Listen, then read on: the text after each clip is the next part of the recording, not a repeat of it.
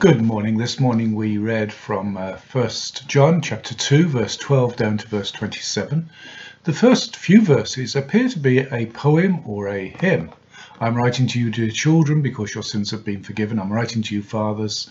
I'm writing to you, young men. Repeats it the second time, though slightly different at the young man verse.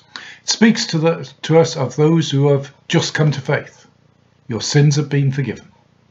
You've just come to faith, you know the Father.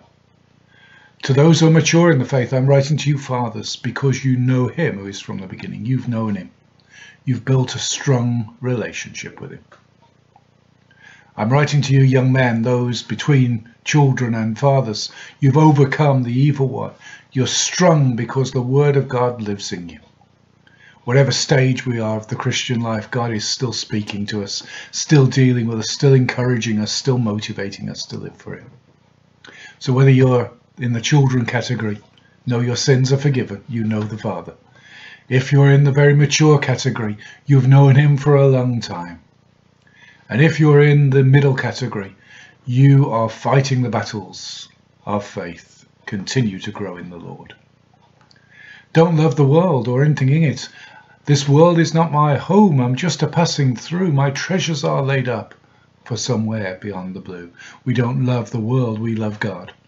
We love him and his kingdom above the things of this world. Then he warns about antichrists, and by antichrists he means those who are preaching false doctrine. He's not speaking of one particular person, because he says even now many antichrists have come.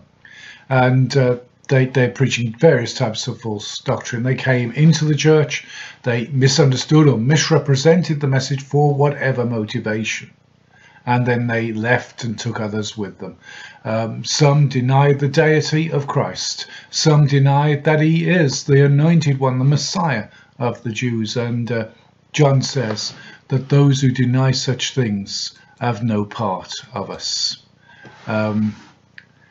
We stay in the truth as the Lord draws us to himself. And we have this inner witness. We are not dependent upon our teachers, but we are dependent upon the Holy Spirit who fills us and remains in us. He teaches us about all things. So we hear all kinds of things. How do we judge what is right and what is wrong? We look for the leading of the Spirit through the Word of God. We check that which we hear, and the Holy Spirit confirms his word to us as we read and study and listen together. We have this great promise of eternal life, and this is what he promised us, eternal life. So then we don't need the things of this world. And so, like he said earlier, do not love the world or anything in it, because we have an eternal kingdom. Not the temporary things of this world, but the things that are eternal, everlasting, not just long lasting. We praise God as we seek to serve him. Amen.